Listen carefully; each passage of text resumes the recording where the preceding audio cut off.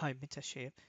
Quick video here just to show you how to use it as Get-AzureRmResource to find objects with a specific tag name and specific value. Okay, there's a script provided by credit to Martin here from the senior support team in Germany. It's not very clear in the documentation. The documentation doesn't actually show you how to find specific values. So if we look at that, we can see how to get resources with a specific tag. So okay, we can get resources with that tag, but it doesn't actually match the tag to the value. And I'll show you an example now. So my VM here, I've got an auto shutdown no and an auto start CET. Okay, so I may not want it to shut down every night when my auto shutdown job runs, but I do want it to start in the morning just in case somebody's gone and shut it down, for example. It could be any tags, but what we'll do is we'll look at how the previous command worked. Okay, so the previous command was the Find-AzureRmResource. That won't work anymore because you can see I'm using version 6.1 now that's installed. So if I try and run that, it'll just fail. So you can't find that command. Okay, so what happens in now if I try and run the same syntax, use the tab, pass in the tag name and the value. Okay, what it's going to do is going to bring back any resources that have either got that tag name or that value.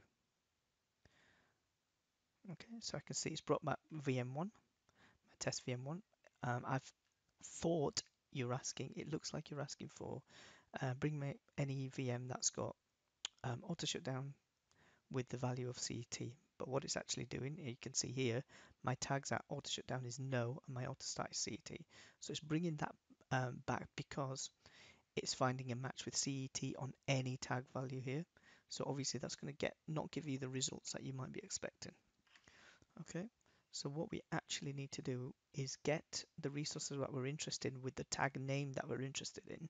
In our case, it's auto shutdown and of type VM. So let's try and run that on its own, for example. Yeah, okay, so I can see my VM there, okay, because it has got auto shutdown flag. But I want to make sure that flag is actually set to CET the value. So if I do that, yeah. In this case, we don't bring anything back because that is now correct, because our auto shutdown is not actually equal to CET. It's actually equal to no.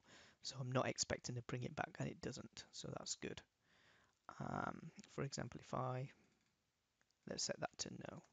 So if I want to find a match, then it will just bring me back the correct VM. Okay, hopefully that makes sense and that was useful. You'll find the script in my blog at here, c.wordpress.com. So I'll put the script on there and you'll be able to grab it from there. Okay, thanks for watching.